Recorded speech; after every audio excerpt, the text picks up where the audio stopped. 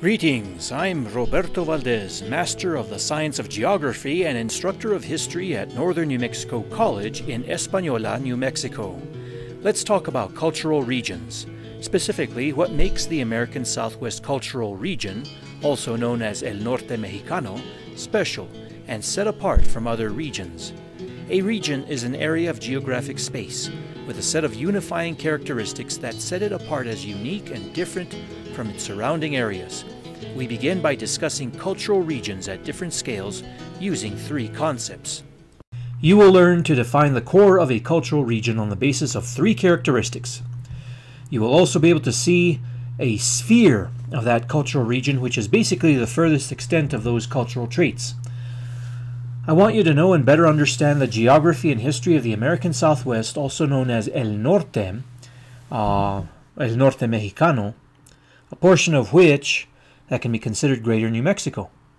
I would like us to be able to identify and think about cultural traits that make our subregion distinctive versus those that are shared with the rest of the United States of America, and recognize imagery and symbolism as it is used to promote regional identity, and recognize that cultural or regional identity often promotes one's group's identity while excluding that of others. So here we have three examples or kinds of regions: the formal region, the functional region, and the vernacular region. So geographers, when they present these three kinds of regions, the first on our list, formal region, involve some kind of dominant characteristic that can be identified as unifying a geographic area. The second kind of region, called the functional region, is a geographic area with a kind of network that can be identified and tied to a central point, a hub, or as we call it, a node. A mapper or illustrator can depict the functional region as looking something like a wagon wheel or a bicycle wheel, with all the spokes tied to that hub. The third type of region is called a vernacular region. Vernacular regions are perceived in people's minds as having some kind of unifying characteristic, but it's in the mind. In the example shown here at right, a hypothetical city built along the shore of an ocean and having a river has neighborhoods that are thought of as having characteristics distinct from one another. Depicted is a downtown, a warehouse district, the arts district, Little Italy, and the suburbs are called the burbs, and so on. Let's say you might be able to better understand what a formal region is if you think of it as a unit of uniformed military personnel all lined up in file, looking mostly the same because of the clothing that they are wearing, with variations of height and facial skin color and appearance. In this same way, a geographic area might have a dominant characteristic that gives it a uniform quality. States of the U.S.A. are formal regions. So shown here, for example, we have New Mexico and a collection of the New Mexico state statutes. So the state is, in its geographic integrity, united by how it uniformly applies that law all over the entire state. In this case, from Farmington in the northwest to Hobbs in the southeast. In this next example, we can identify a set of formal regions, but kind of different. In 2003, the Department of Geography and Cartography in Central University of Oklahoma called people from throughout the nation and to ask them what their favorite word for a carbonated soft drink refreshment was. And the responses were mapped out, and formal regions appeared. Not everybody calls refreshments the same thing, by the way. The brand of Coca-Cola, for example, was developed in the late 19th century and saw distribution from Atlanta, Georgia. As a consequence of the shortened version of the name Coca-Cola, you have Coke. There appears that popular name in the southern states, extending all the way to New Mexico.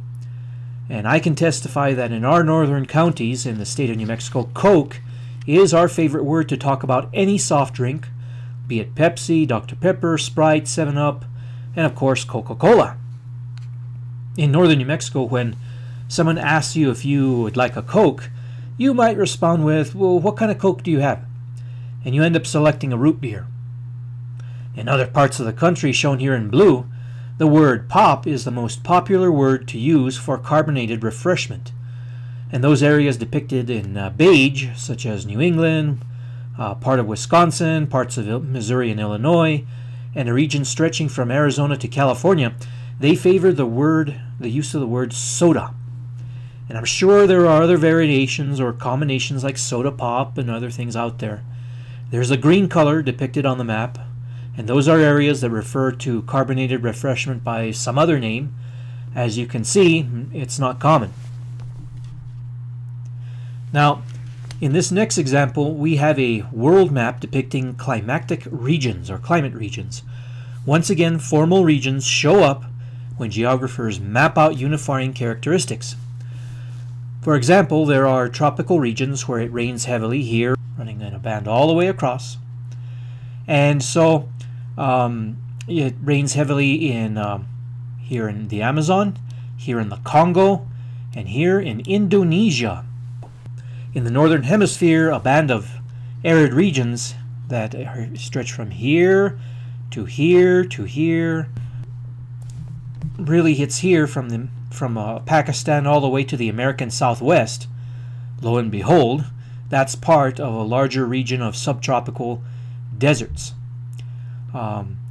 So north of them appear regions of temperate climates, like for example here in the northeast of North America, Europe, and into Russia. And so that's temperate and humid by comparison. We're going to examine the unifying characteristic of the physical appearance of the landscape, and it's according to the major features that can be categorized by geographers. Basin and range features large open semi-arid grasslands, and they are interrupted by isolated mountain chains that are like sky islands or a forest. It stretches all the way from, as you can see right up here, Oregon, into the southern southwest and into northern Mexico. So Arizona, much of New Mexico, Baja California, Sonora, Chihuahua, the Big Bend area of Texas, Nevada, parts of California, even Utah and Idaho and into Oregon, are all part of the basin and range physiographic system, physiographic region. And in Mexico, there are two major mountain chains, the Sierra Madre Oriental, which is here, and the Sierra Madre Occidental, here. And another chain running here. These box in the basin and range region. It's called the Central Mexican Plateau. Now, notice also this area here called the Colorado Plateau. Colorado Plateau is a special area. It's high elevation. It's dominated by red-orange colored soil, although that's not true in all of the region. And it is relatively arid, and there's a lot of exposed bedrock in this region. And then now let's look at the southern Rocky Mountains. It's part of the Rocky Mountains stretching from Wyoming all the way into north central state of New Mexico.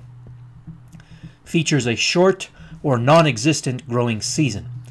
In the east we have very large flatlands or rolling hills. It's the Great Plains right here. They are windy, relatively waterless, and they offer vast expanses that suffer a periodic drought, and we'll talk more about these later.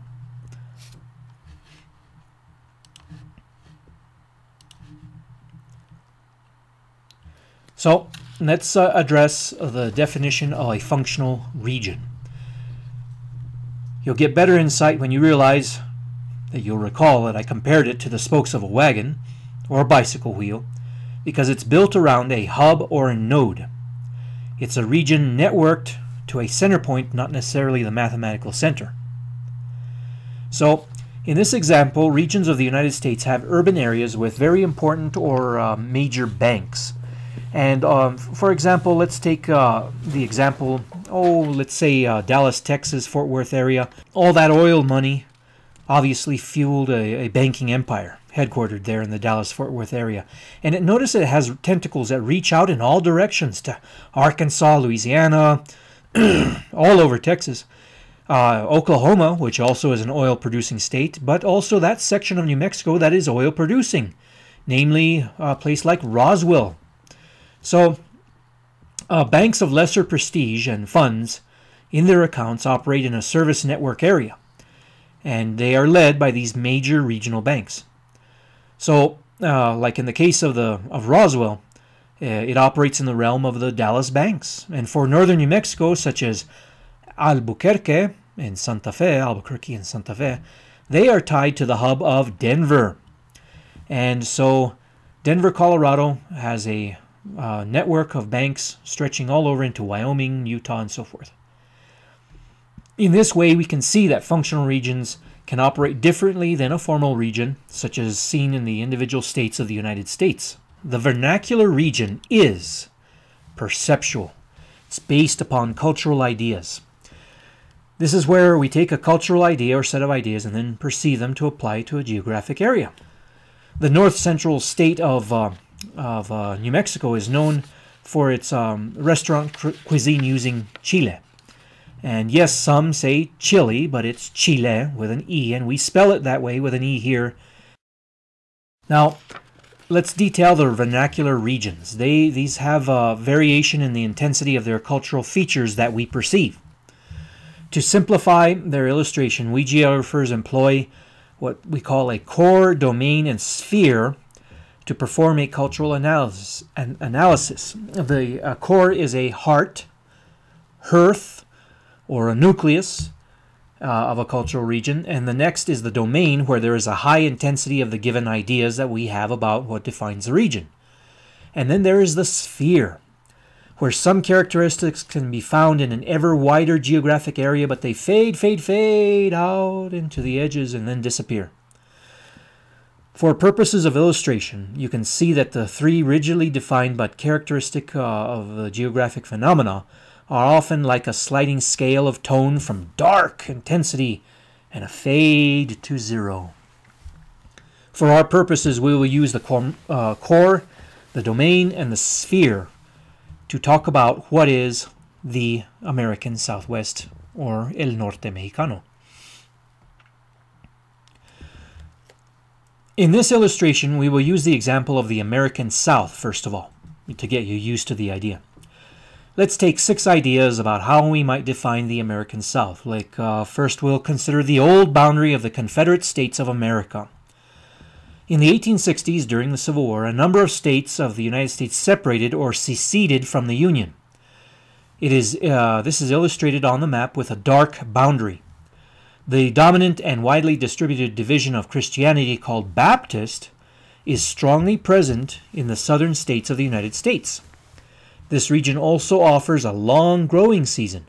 Any goodly amount of winter rain that makes this region excellent for agricultural use includes some crops that require long growing seasons, demarcated by when the first and the last frosts occur. For this reason, in our key, or legend, we here include winter precipitation more than 20 inches. Let me circle that for you so you can see it, just in case you're not seeing it. So it's right in here.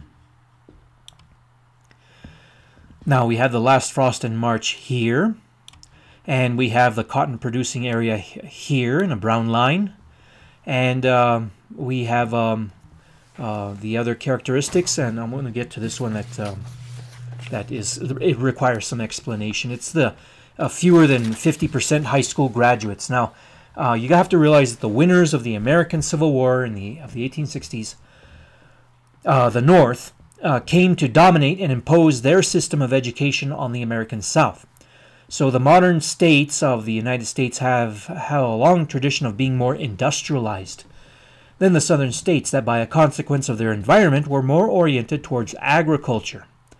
This may particularly explain why the South has a history of fewer than 50% high school graduates. Nevertheless, we'll use it as one of the 6 categories to define the American South.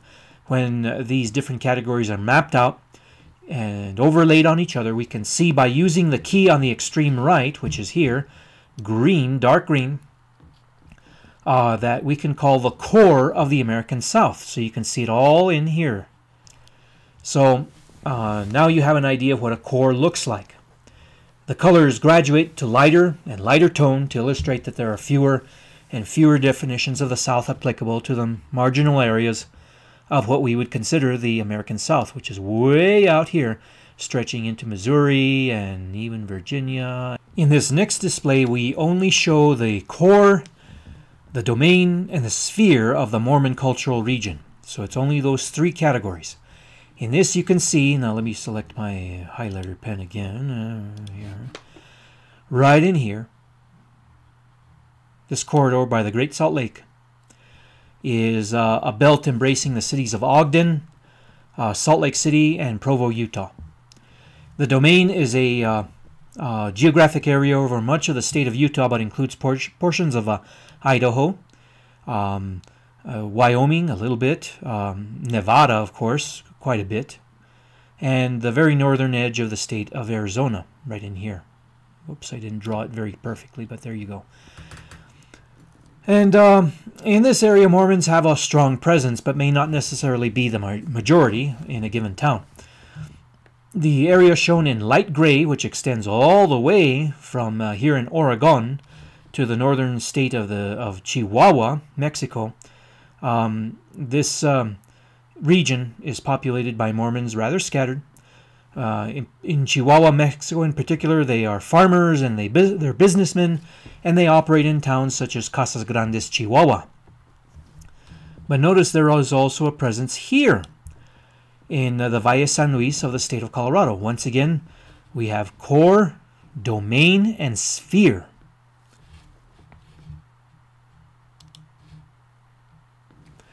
Now, let us move on to the main feature of our presentation. And our main feature is about how we might go about defining the U.S. Southwest as a vernacular region. We address, let's say, Anglo-America. Anglo-America is that part of North America that is English-speaking. It's the United States and it's Canada. So it's anything north of the U.S.-Mexican border. Later we can quibble about the true extent of how far northward Latin America extends. It actually overlaps into the United States. But for now we're going to look at Anglo-American partition according to political boundaries of states and between the two sovereign nations of the United States of America and Canada. Many are persuaded to believe that the core region of the United States of America is that portion that includes the large cities out in the North Atlantic seaboard from Boston to Washington, D.C., and extending westward to include Toronto, Canada, Detroit, Michigan, Chicago, Illinois, and St. Louis, Missouri. So let me just circle it in red for you here. It's this. That's our core. At least that's what some are persuaded to believe. Now, situated southwest from that core is the states of Texas, New Mexico, and Arizona, right in here. See that? We are southwest of a core.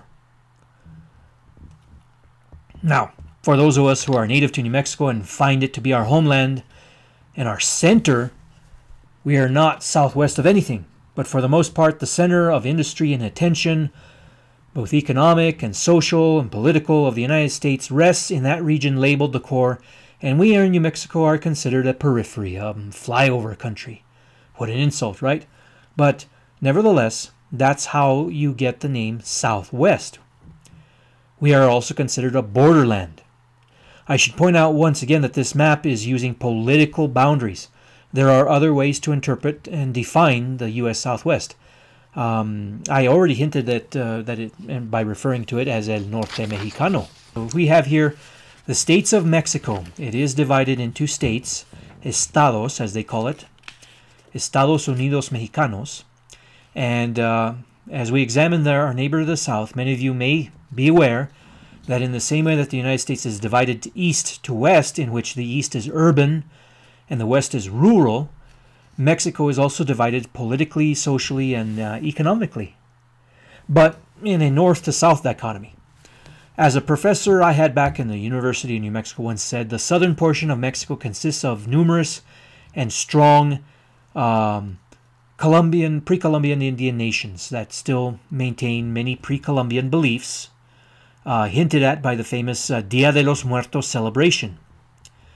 The south of Mexico, he said, is primarily urban, pagan, and superficially Roman Catholic. The north of Mexico has a cultural affinity with the ranch culture, a population of mestizos and descendants of Spanish, and is strongly Roman Catholic. So the politics of the two regions often diverge as well in major elections that they have. And there's an entire topic on that as well that you can look in the internet if you so desire.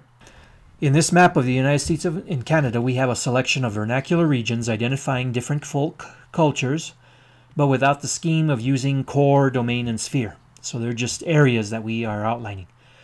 Notice, let's see, let me get my pen here. So notice here along the border, right here of Texas and New Mexico and Arizona. This one is a strongly Mexican culture, so identified in the key here as green Mexican. Now, these areas in brown that exist right here, here, and smaller areas here, and here in Oklahoma, these are associated with Plains Ranch culture, according to the key. Now, the areas here in magenta, that's here and here, those areas are strongly American Indian in culture, especially here, the Pima and the Papago, also known as the Tohono O'odham, and an even larger area here of Navajo and Hopi and even some Ute or Utah Indians. So their culture is very strongly apparent here if you've ever traveled to the place. And then we have over here in light blue the Mormon culture that we examined earlier, and here in the western part of Colorado, right in here, is a section of the mountain western folk culture, like over here in Montana and up into Canada. And finally, here in the northern state of New Mexico, let me point it out with a line right there, like that. This is identified as Highland Hispanic culture. Highland Hispanic culture. As is readily apparent, we are encouraged to respatialize or examine physical and human systems independently of political boundaries when we look at this. That's what respatialization is, the examination of spatially distributed phenomena of physical and human systems independently of political boundaries. So, let me show you something else. The 100th meridian. It's written about in old accounts from the 19th century. You should be aware about how environment is a determining factor on cultures. That's why I point this out. Humans are subject to local climates. So local climates and their culture accordingly reflect this. In the late 19th century, migration of Americans westward across the 100th meridian fueled reports in media and even in the political halls of Congress about the aridity of the West, with the exception of the Pacific coast, of course, which we see here. Let me point it out with my pen again. Here we've got some moisture, and here we got some moisture. But west of the 100th meridian, much of the western states, with exception of these high mountains, stretching all the way into northern New Mexico, there's a few islands. Those have, the land has low precipitation. So the perception of Easterners, however correct it may be, that the western states are dry, guided much decision making and even mistakes by decision makers in the eastern states about how to manage land, water, and biodiversity in the western states. However, populations who were cultures of habitat in Mexico's El Norte knew nothing else and had adapted accordingly before the land and water managers from the eastern states showed up on the scene and dammed up the rivers and subdivided the public lands into grazing districts. So, nevertheless, proponents of progress towards modernity inevitably sought to control nature. Before the control of nature, cultures adapted to modes of living according to the circumstances. So let's visit this author. His name is D.W. Menig, and he was an American geographer who wrote the book entitled Southwest: Three Peoples in Geographic Change or Geographical Change, 1600 to 1970. He asks the questions about why the Southwest came to be an identifiable geographic region. He's just one among several scholars, but I point him out as rather groundbreaking because he presents the Southwest as a region bounded on the west, the north, and the east by broad zones of difficult country. For this, I would like to take you on a journey using Google Earth to illustrate what he identifies. World climatic regions are tied to locations along bands of latitude, and we're going to highlight that here.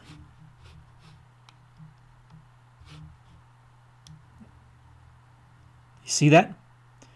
Bands of latitude. I've wrapped the Earth in what is a tropical, a subtropical, a temperate, a subarctic, and an Arctic region.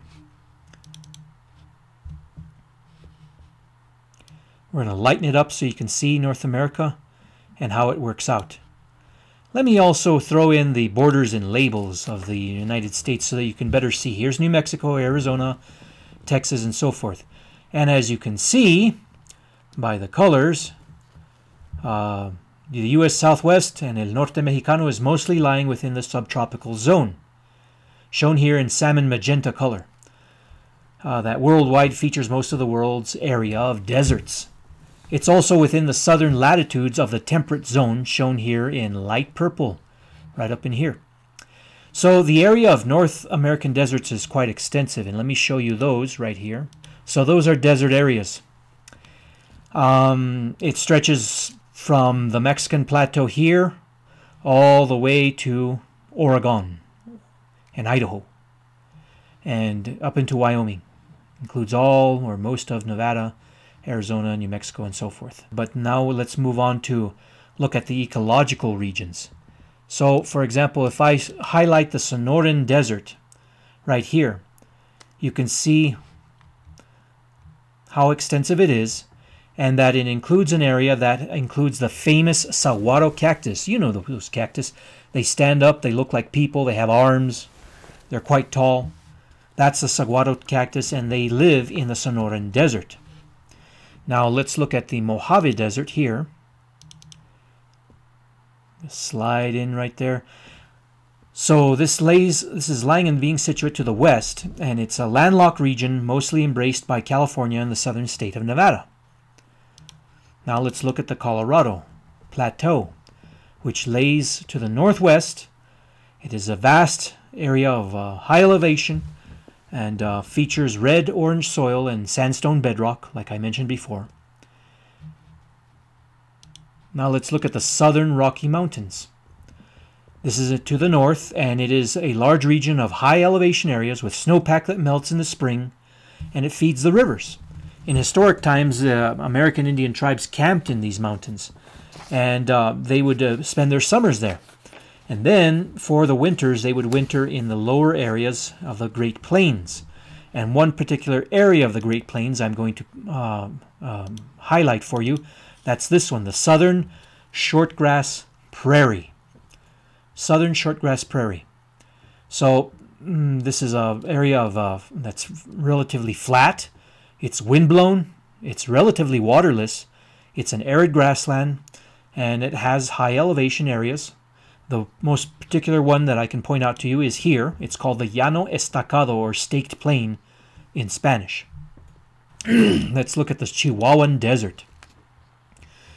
So this is to the south. It's a vast area of semi-arid grassland and shrubland desert. It's called the Chihuahuan Desert, and it embraces the southern section of the state of New Mexico here, the Big Bend area of Texas here, and then southward into the central Mexican plateau. Now, I argue that the Chihuahuan Desert is a south zone of difficult country because it completes the encirclement of the southwest and El Norte Mexicano. These images were taken in the Chihuahuan Desert ecoregion in the Jornada del Muerto, or Dead Man's Journey, a large waterless expanse between Las Cruces and Socorro, New Mexico. This dark green is the temperate sierras, and this light green is the semi-arid highlands. Look at this. There's an area around Albuquerque, or Albuquerque, left rather blank. It's in the upper Rio Grande region of New Mexico. Let us now eliminate all the ecoregion overlays and examine the physiographic regions that were introduced to you earlier. Whereas ecoregions are based on distinctive uniformities in ecologies, physiographic regions are based on landscape type. Okay, so all this area right in here is the central Mexican plateau. It's called the Altiplanicie Mexicana, and it is a high elevation and arid area hemmed in by two mountain chains. They're called the Mother Mountains, two of them shown here. This is the Sierra Madre Occidental and the Sierra Madre Oriental, like we mentioned earlier. The area here in light brown, stretching all the way into Idaho and Oregon and even into Canada, is an area of a basin and range physiographic region that feature arid deserts, grasslands, and isolated mountain ranges. And as indicated by the ecoregions layer, we have the Colorado Plateau, which is embraced by four states known as the Four Corners states, or Four Corners for short. The southern Rocky Mountains, as shown before, have a short growing season for crops, and then you have the Great Plains to the east, which feature vast areas of rolling hills and grasslands with periodic droughts. See, this is the Rio Colorado, and this is the Rio Grande. Subordinate to the Rio Colorado is the Rio Gila, another river system right in here. So these two rivers are notable for originating in the southern Rocky Mountains, and they flow through desert regions. So as they flow through desert regions, they initiate a special life zone along their riverbanks, riverside life zone, which is called a riparian ecosystem. Both had tribes of American Indians who pursued agriculture along their banks by diverting or using the water from these river systems. These were the people around present-day Yuma, Arizona, which is right in here, in the southern area of Arizona and into Mexico, San Luis, and the Gulf of California, and the sea, also known as the Sea of Cortez. And also, most particularly, along the Rio Grande, the upper Rio Grande, here in New Mexico. Now, we need to point out that the aforementioned Pueblo Indians, and I'm going to zoom into them so you can see better who they are, what they do, and so forth. Let me lighten it up. So the Pueblo country, as it's called. Pueblo Indian country stretches from Taos in the north. I'm going to zoom in here so you can see it better.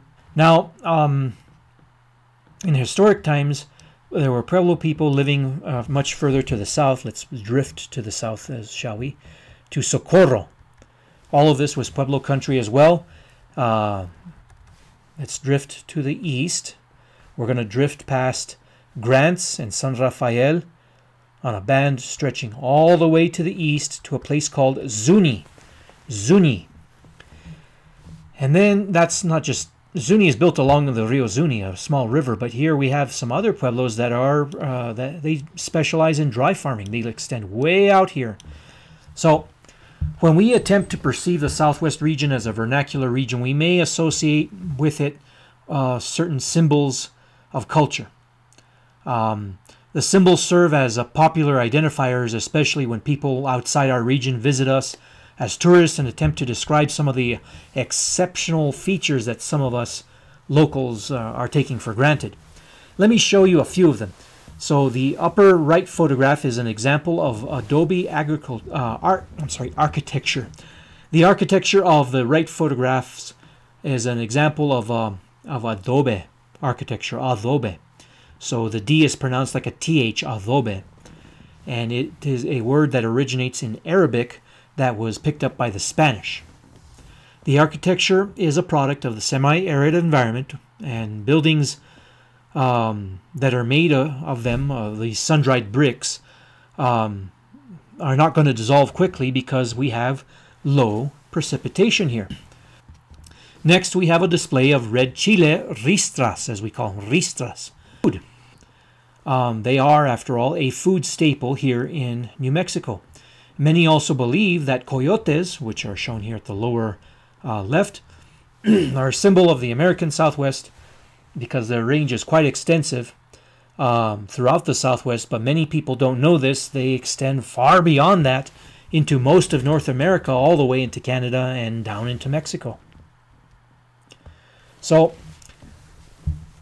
let's identify these as popular identifiers. But let's not quit here. Let's move on to more. And you'll see that other than adobe architecture, cuisine, and coyotes, we have the rivers.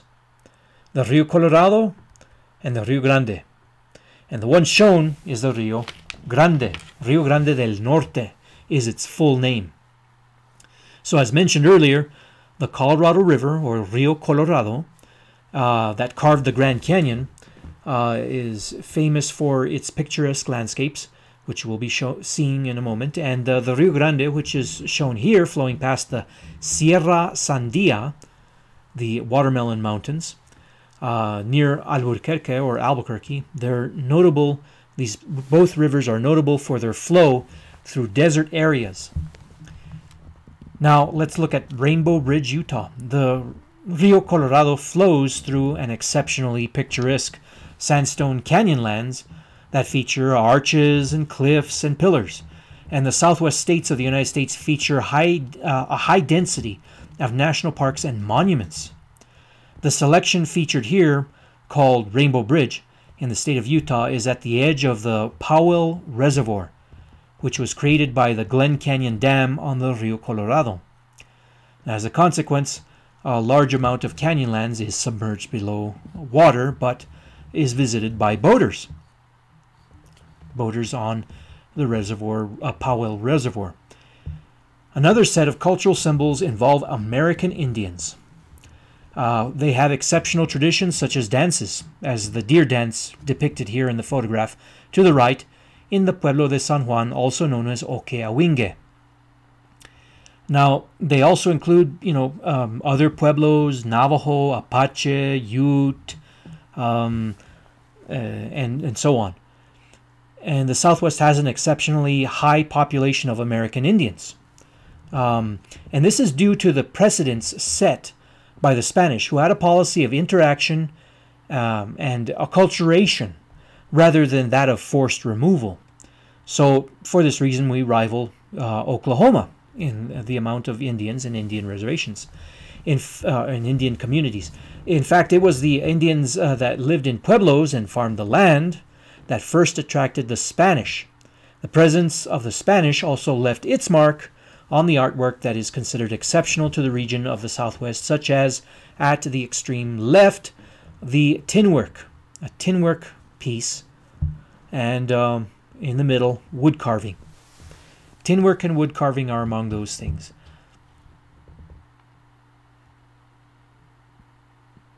These are considered Mexican American or Hispanic art.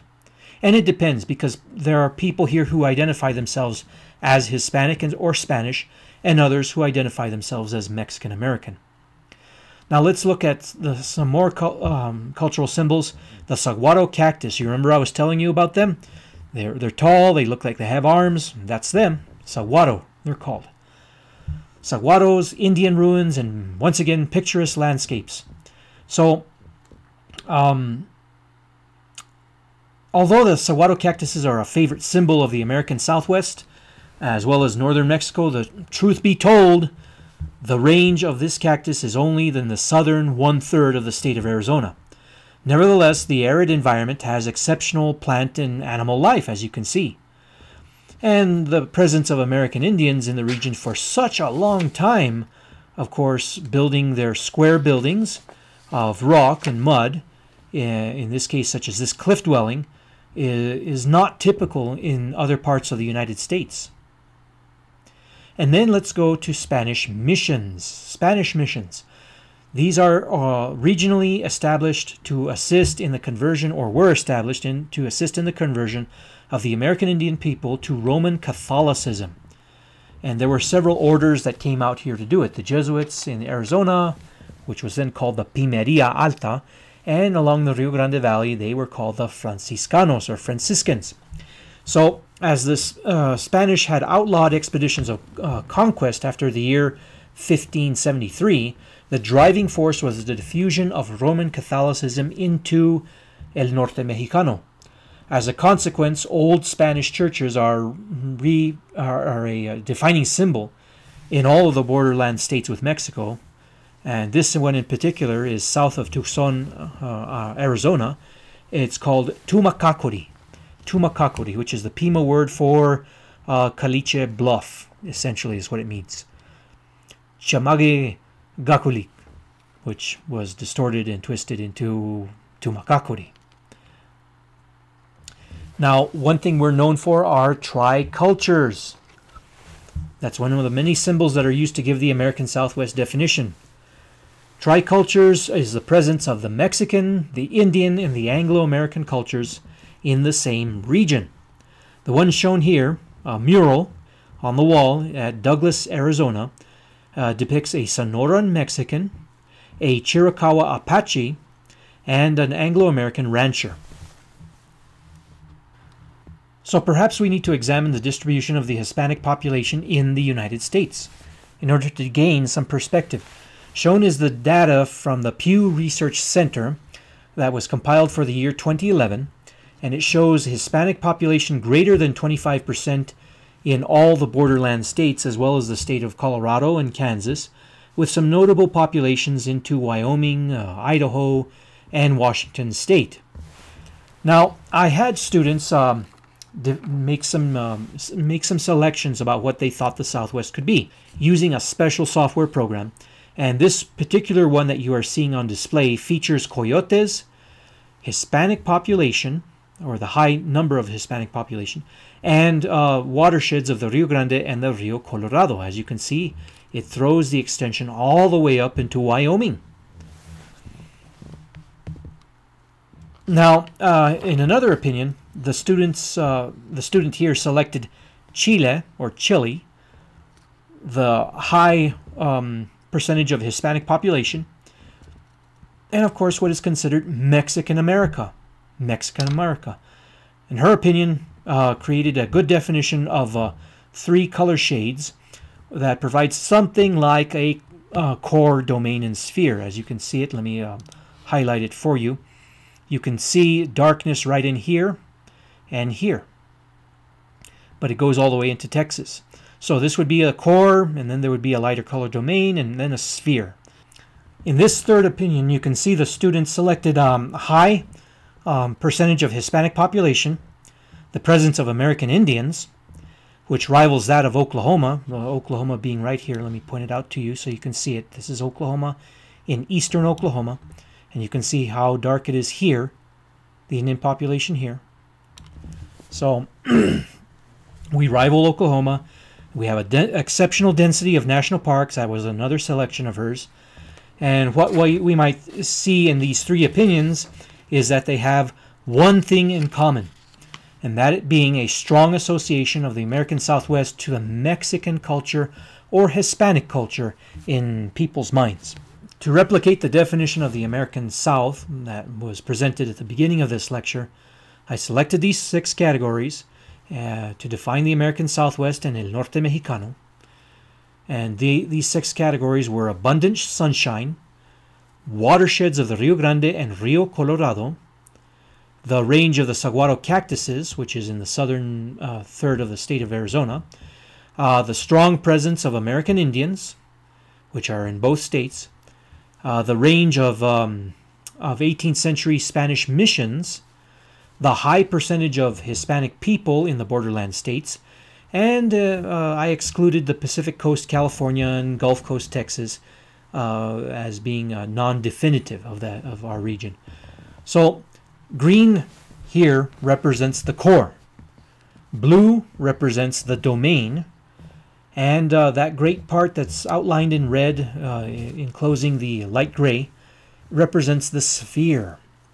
I was a little concerned that I embraced too much area, such as Wyoming and Nevada and California, but I came to realize that many Hispanics traveled to these areas to work in sheep or cattle ranches in the early 20th century. Now let's look at this. In the 2000 census, a selection of people were asked to provide their ancestry, and the results were compiled by county onto a map of the United States. As you can see, eastern Oklahoma and the Four Corners states, there is a large population of Indians. Let me circle them so you can see them clearly right there and right in here. See that? So in the borderland states, even into Colorado and southwest area of Kansas, and people reported themselves to be of a Mexican ancestry. That's in this light magenta salmon color. Now, an unusual exception occurred when the northern counties of New Mexico and those of southern Colorado declared, of all things, that they were of Hispanic or Spanish ancestry. And augmented. It's that blue area that I'm making leap out of the page. These were top ancestries by county, and as can be seen in the light blue, that pretty much encompasses everything from Maryland, Pennsylvania, stretching all the way across to the Pacific Northwest. You had people declaring themselves to be of German ancestry. Well, a swath running from the Appalachian Mountains all the way to the northeastern state of New Mexico, right here, they claim themselves to be of American ancestry. The last category were populations that asserted their ancestry to be English, primarily living in the state of Utah and parts of surrounding states. Many of these areas are coincident with Mormon populations. Added to this are counties in Colorado, Texas, and New Mexico's Catron County, whose people asserted English ancestry, which we'll investigate next. It's important at this point, I say, to discover some aspects of the United States and why the Southwest would be considered the Southwest of a core. The eastern seaboard of the United States was once a collection of colonies of people who came from Great Britain and Ireland. Specifically, people who populated the northern colonies of what was to become the United States came from the east of England. And let me highlight that for you here with my pen, right here. So these went to what was called New England. Specifically, part of this area of Eastern England is called East Anglia. East Anglia. And East Anglia, they have a peculiar accent there, in which they do not pronounce their R's. And from the north of England, a team of people that would populate Pennsylvania would go on to migrate into the Midwest. And from the west of England and Wales, a team of people would populate Virginia and the lowland south. And let me point that out for you right here. Right here. This place, they do pronounce their R's. And they pronounce them quite clearly, and it has influenced the American accent quite profoundly. We still pronounce our R's. I'm going to park my car, for example, is how most people in the United States talk. Now, there's another part of the north of Ireland, which is here, the southern lowlands of Scotland and north of England. These people, they made most of their livelihood was tied up in livestock, and these people would populate the Appalachian Mountains. In the next map, we'll see that the original population established themselves on the eastern seaboard, migrated westward into the interior of the North American continent, and they were establishing their identities along the way as they moved eastward. So let me, with my red pen, Yankeedom this way, New Netherlands and Pennsylvania this way, Greater Appalachia this way, the Deep South this way, and so forth. So, for this reason, we see the appearance not of a United States, but of a collection of regions with primary cultural attributes that had been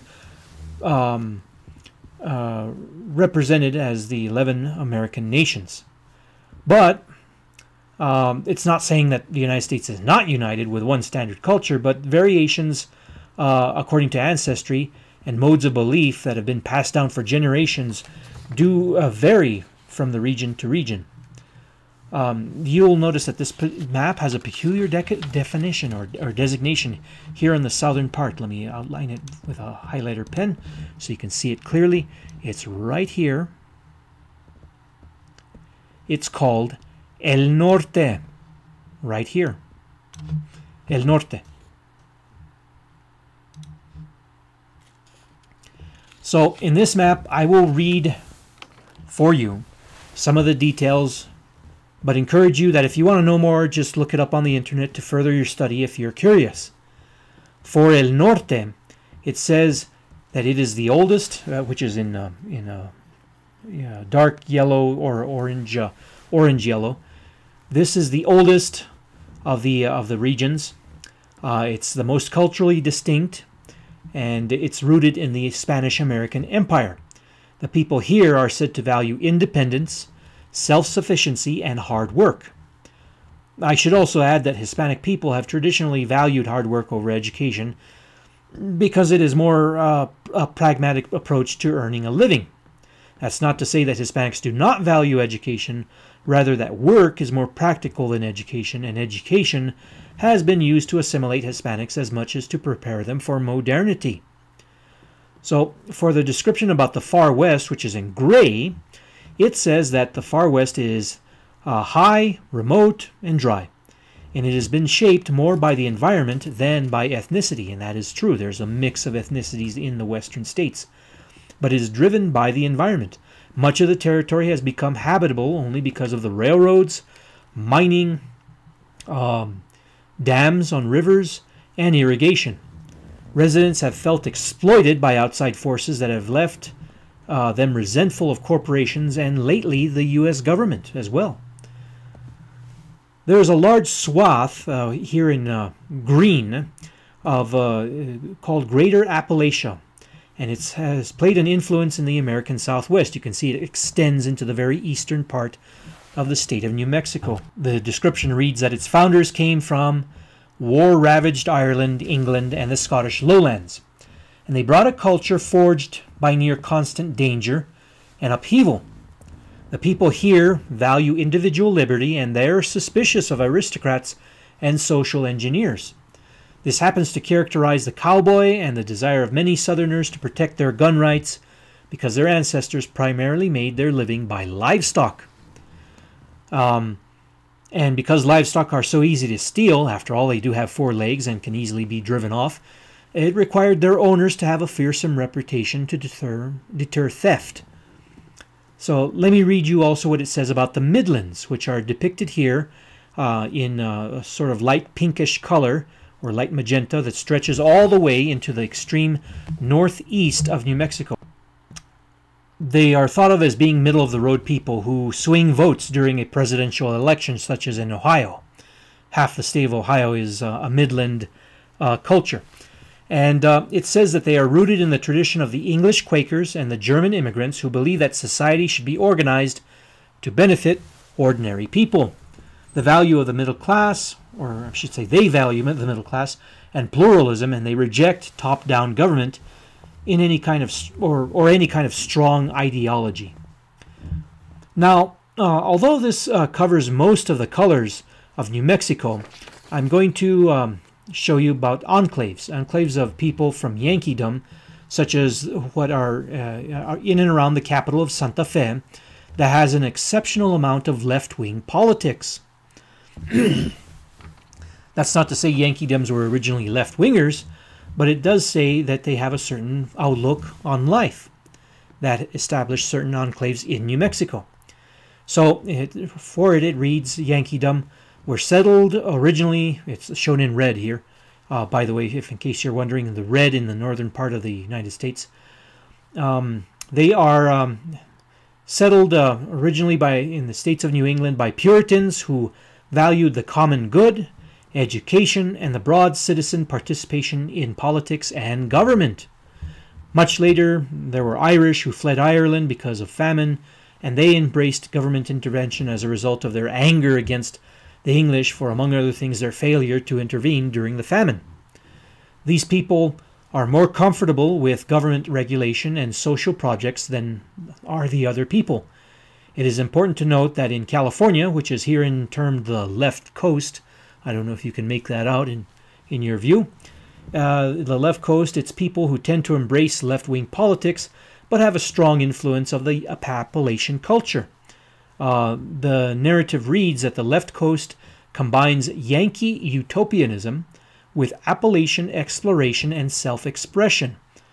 And this makes certain areas of California left-wing in their politics, but simultaneously cutting edge, inventive, and oriented around business is what I found out from other sources.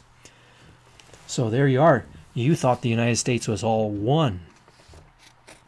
So let's, as we draw close to a conclusion of this lecture, I want to have reinforced the definition of what culture is. It is a body of customary beliefs, material traits, and social forms that together make a distinct tradition of a group of people. It is shared understandings which guide behavior and values and condition a group's perception of the world. Now, cultures are learned from one another, passed down from one generation to the next, and they evolve over time. If this is all a bit difficult to remember, recall that the word culture is etymologically related to the word cult, which is a body of secrets. Or it's related to the word cultivate, in that you grow plants, cultivate. Although you may think of yourself as an individual, you are part of a larger system guided by forces that preceded your existence, that you inherit and you learn while embedded in your society. So let's look at cultural landscape. Societies with a certain culture modified their environment in a certain distinct way. And this creates what is called a cultural landscape. We can define it as modifications to the environment by humans, including the built environment, such as cities and towns and agricultural systems, and other aspects of the group's culture. Physical processes and social relationships are combined in a unique way on the landscape. The geographer Terry Jordan pointed out that there are artifacts on the cultural landscape, and the cultural regions by their very existence proclaimed the adaptive virtues of their inhabitants. The human modification of the earth is best understood as the consequence of imposing adaptive strategies upon the land. I should add that there are, speaking of about life before the modern era, which has introduced a lot of standardization, uniformity, and homogeneity to aspects of the built environment. There are, for example, our chain stores, chain supermarkets, strip malls. They often look the same in Albuquerque as they do in many other cities in the United States. But oftentimes in the small towns and villages, there's a more approximate authenticity of the culture of the region on display.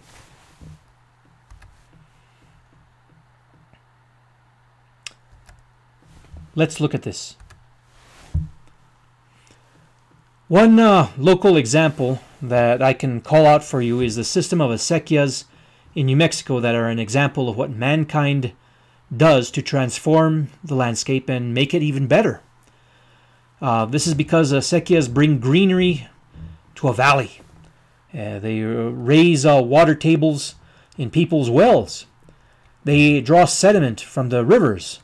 They lower the summertime and ambient temperature of the area that they flow through, which can be felt in a place like Albuquerque, that by comparison to its counterpart, the city of El Paso, Texas, which is a hot dust bowl in the summers, is a place of relatively pleasant areas, especially in the valley of Albuquerque, or Albuquerque.